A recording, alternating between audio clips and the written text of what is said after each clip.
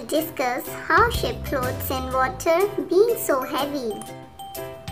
Let's discuss theory of density and Archimedes' principle behind sinking and floating. Density. The density of a substance tells us how closely the molecules are packed. If the density of the object is more than the water, then the object will sink. If the density of the object is less than the water, then the object will float. Relation between density, weight and volume.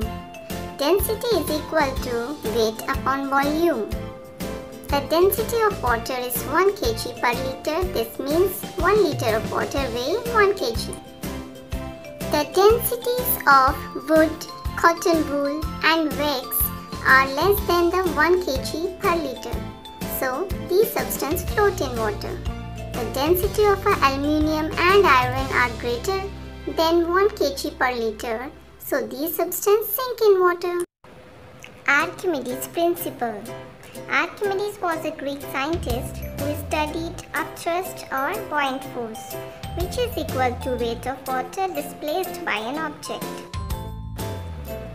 What is upthrust or buoyant force?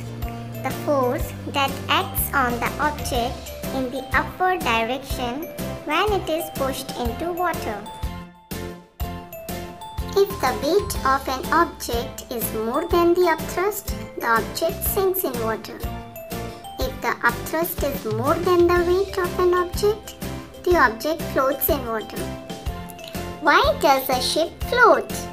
You must have seen that a piece of iron sinks in water. Then, why does a huge ship made of iron floats in water? This is because the ship is hollow.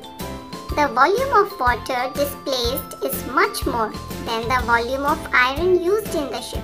So, the upthrust is also very high and more than the weight of the ship. Therefore, the ship floats in water.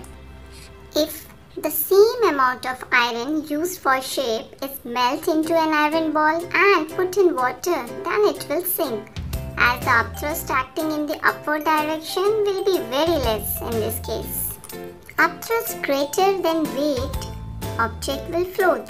Upthrust less than the weight, object sinks. Bye bye friends. Please like, share and subscribe our channel and don't forget to press the bell icon.